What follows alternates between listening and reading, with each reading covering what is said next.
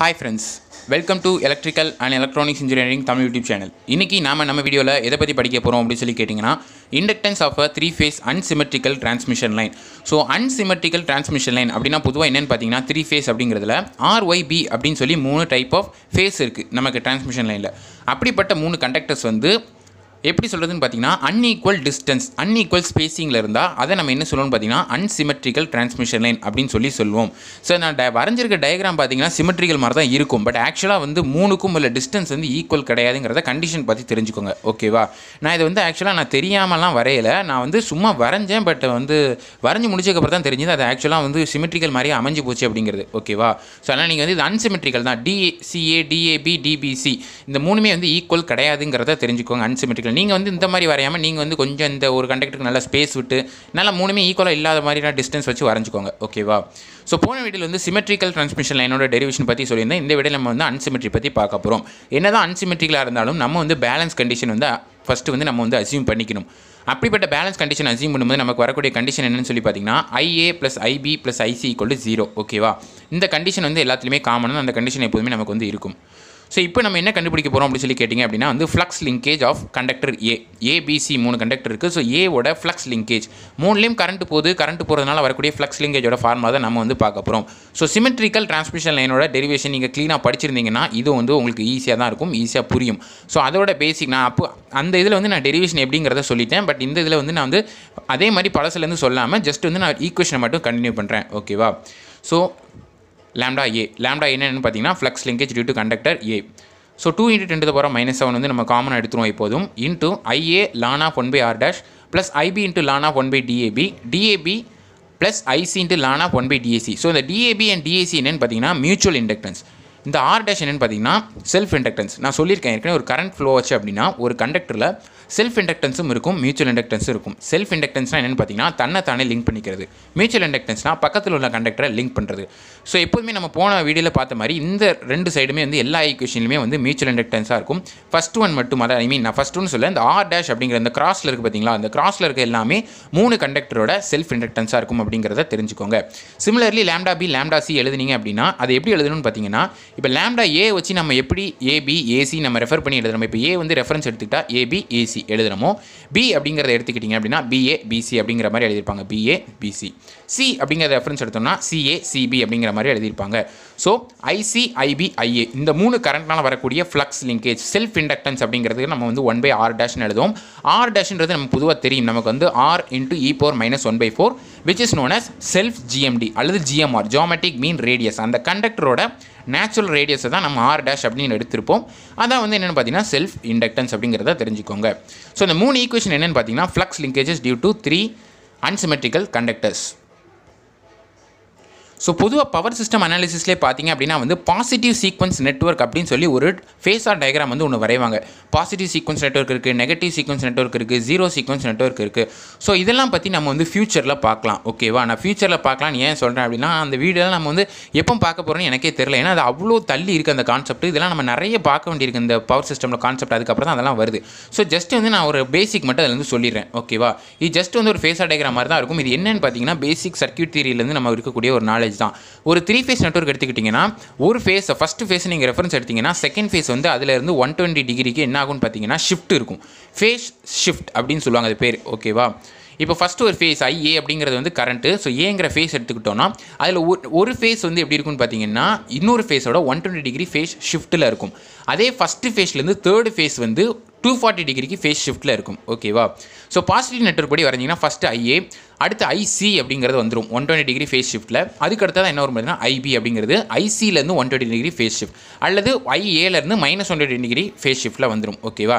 இந்த டயக்ராம் வந்து நான் சும்மா பேசிக்காக சொல்லியிருக்கேன். பட் நான் சொன்ன மாதிரி நம்ம வந்து என்றைக்கோ ஒரு நாள் ஃபியூச்சரில் பார்க்கலாம் கண்டிப்பாக. அதை பற்றி இந்த டயக்ராம் வந்து நீங்கள் நோட் பண்ணி வச்சுக்கிடுங்க. நான் அந்த ஈக்குவேஷன் என்ன அப்படிங்கிறத சொல்கிறேன்.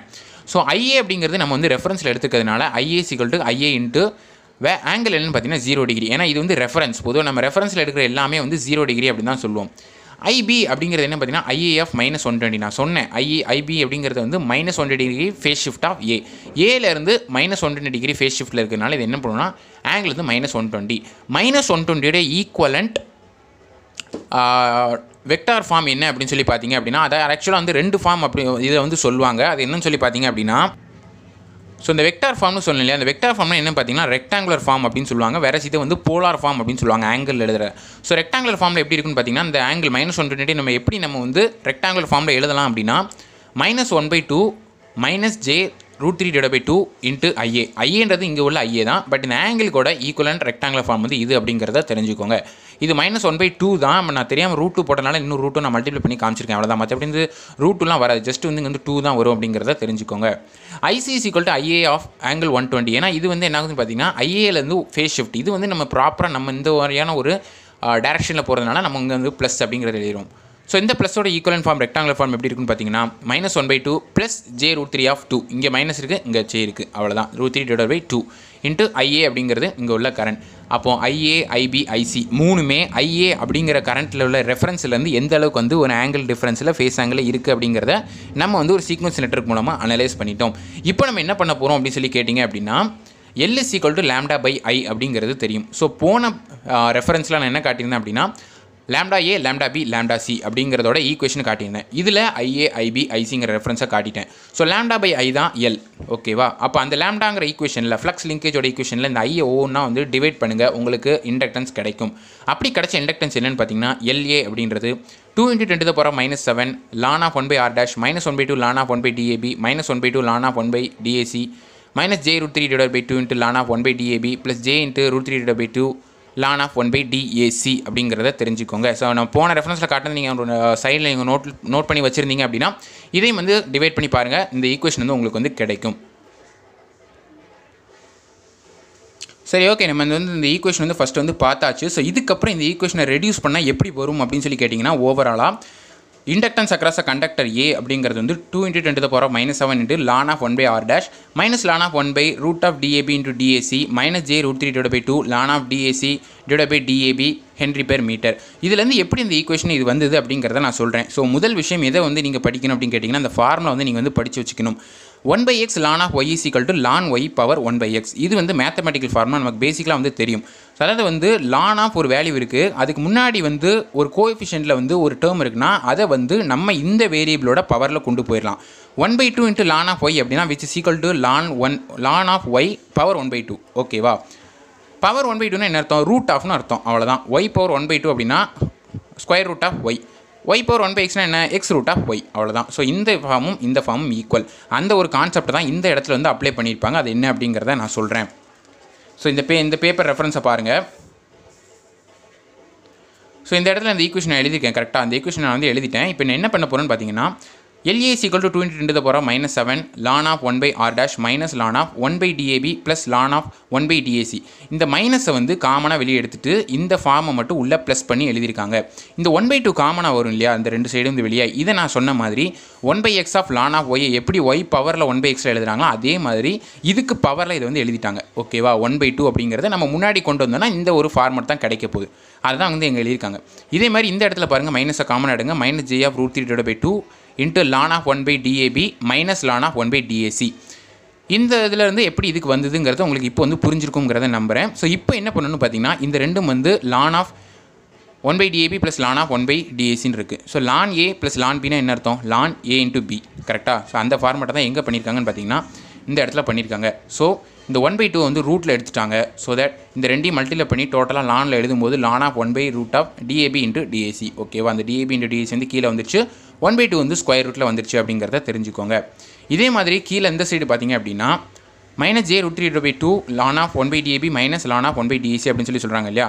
இந்த ரெண்டையும் வந்து என்ன? ln A ln B அப்படின்னா எப்படி எழுதுவோம்? ln A/B, கரெக்டாக? அப்போ இது டிவைடட் பை இது ln of டோட்டலாக எழுதிடலாம். So ln of 1/DAB / 1/DACனா ln of DAC / DAB. இந்த -j√3/2 வந்து இந்த டேர்ம் வந்து இங்கே அப்படியே வந்துடும். ஸோ ஃபஸ்ட்டு இந்த ஈக்குவேஷனை எழுதிக்கோங்க. அதுக்கடுத்து இந்த ஈக்குவேஷன் வந்து நீங்கள் ஜஸ்ட் ஒரு மேத்தமெட்டிக்கல் ரெஃபரன்ஸ்க்காக பார்த்துக்கோங்க, சிம்பிளிஃபிகேஷனுக்காக பார்த்துக்கோங்க. அதுக்கப்புறம் டேரெக்டாக இதுக்கு போயிடுங்க. ஸோ இதான் வந்து என்னென்னு பார்த்தீங்கன்னா overall inductance value of conductor A in an unsymmetrical transmission line. அடுத்து ஃபைனலாக நம்மளோட ஆவரேஜ் வேல்யூ எப்படி இருக்குன்னு பார்த்தீங்கன்னா L = LA + LB / LC / 3. So இதில் என்னென்னு பார்த்தீங்கன்னா சிமெட்ரிக்கல் லைனில் LA LB LC 3 வேல்யூம் வந்து ஈக்குவலாக தான் இருக்கும். So hence LA is equal to total L அப்படின்னு நம்ம சொல்லிக்கலாம். பெர் ஃபேஸ் வேல்யூ வந்து எல்லாமே மூணுமே வந்து ஈக்குவலாக தான் இருக்கும் அப்படிங்கிறத தெரிஞ்சுக்கோங்க சிமெட்ரிக்கலில். பட் அன்சிமெட்ரிக்கலில் இந்த LA LB LC மூணுமே வந்து ஈக்குவலாக இருக்காது அப்படிங்கிறத தெரிஞ்சுக்கோங்க. அதான் வந்து இந்த அன்சிமெட்ரிக்கலோட ஹைலைட்டிங் பாயிண்ட். ஓகேவா, நான் LA அப்படிங்கிறதுக்கு நான் வந்து கண்டுபிடிச்சி காட்டியிருக்கேன். சிமிலர்லி LB அண்ட் LC எப்படி இருக்குன்னு பார்த்தீங்கன்னா அதை கண்டுபிடிச்சிங்கன்னா ஸோ தட் உங்களுக்கு வந்து இந்த இடத்துல சப்ஸ்டியூட் பண்ணி நம்ம ஆவரேஜ் வேல்யூ கண்டுபிடிக்க ஈஸியாக இருக்கும் அப்படிங்கிறத தெரிஞ்சுக்கோங்க. LB அப்படின்றது 2 × 10⁻⁻7 ln of 1/r dash minus ln of 1/√of dBA into dBc. So எப்படி வந்து இந்த இடத்துல பார்த்தீங்களா, ஸோ எப்படி வந்து இந்த ஈக்குவேஷன் இருக்கோ இதில் என்னெல்லாம் வந்து ஏக்கு ரெஃபரன்ஸ் பண்ணியிருக்கோமோ அதை மாதிரி இந்த இடத்துல பிக்கு ரெஃபரன்ஸ் பண்ணி எழுதியிருப்பாங்க. இந்த இடத்துல எப்படி ஏ வச்சு பிசியை ரெஃபரன்ஸ் பண்ணியிருக்கோமோ அதை மாதிரி இந்த இடத்துல சியை ரெஃபர் பண்ணி ஏபிக்கு வச்சு எழுதியிருப்பாங்க. So DCA DCB -j √3/2 ln of dCB/dCA அப்படிங்கிறத தெரிஞ்சுக்கோங்க. ஹென்ரி பெர் மீட்டர் அப்படிங்கிறத வந்து இந்த ஓவரால் LA LB LC ஈக்குவேஷனாக இருக்கும் அப்படிங்கிறத தெரிஞ்சுக்கோங்க. ஸோ இதுதான் வந்து என்னென்னு பார்த்தீங்கன்னா inductance of 3 phase unsymmetrical transmission line. இது எதுக்காக போன வீடியோ இந்த வீடியோ போட்டேன் அப்படின்னு சொல்லி கேட்டிங்கன்னா ப்ராக்டிக்கல் பர்பஸில் நமக்கு வந்து கண்டக்டர்ஸ் வந்து அன்சிமெட்ரிக்கல் கண்டிஷனில் தான் இருக்கும். பட் இவங்க சிமெட்ரிக்கல் கண்டிஷனுக்கு கொண்டு வந்துட்டு தான் ஆப்ரேட் பண்ணுவாங்க. அப்போனா தான் LA LB LC மூணுமே வந்து ஈக்குவலாக கிடைக்கும் அப்படிங்கிறதுக்காக. ஓகேவா, இது என்னன்றதை பற்றினா இன்னும் தெளிவாக ஃபர்தரான வீடியோஸில் கண்டிப்பாக சொல்வேன். ஸோ எதுக்காக இதை சொன்னேன்னா சிமெட்ரிக்கல் சொன்ன உடனே அன்சிமெட்ரிக்கல் சொன்னால் உங்களுக்கு வந்து உடனே ஈஸியாக புரியும் அப்படிங்கிறதுக்காக தான் இந்த வீடியோ நான் போஸ்ட் பண்ணேன். ஸோ இதில் தான் டவுட்ஸ் இருந்தால் கமெண்ட்ஸில் லீவ் பண்ணுங்கள். உங்களுக்கு வேறு என்ன மாதிரியான வீடியோஸ் வேணுங்கிறத கமெண்ட்ஸில் சொல்லிட்டே இருங்க. நாளைக்கு இதே மாதிரி இன்னொரு வீடியோவில் உங்களை பார்க்குறேன். அதுவரை see you guys, take care, bye, cheers, stay home, stay safe and thank you for watching.